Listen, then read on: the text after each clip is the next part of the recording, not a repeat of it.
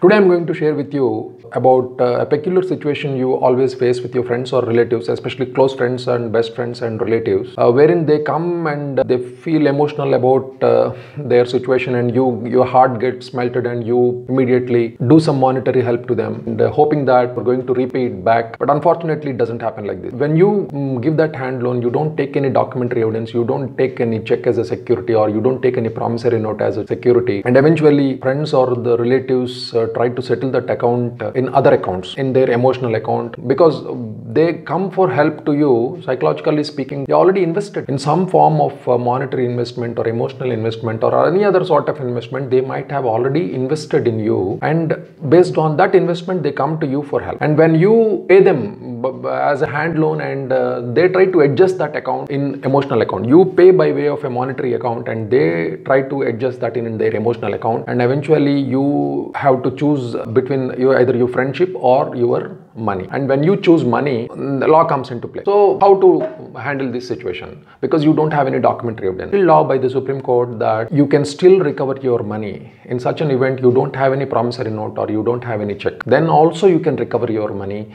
because the only evidence you have at that point of time is oral evidence.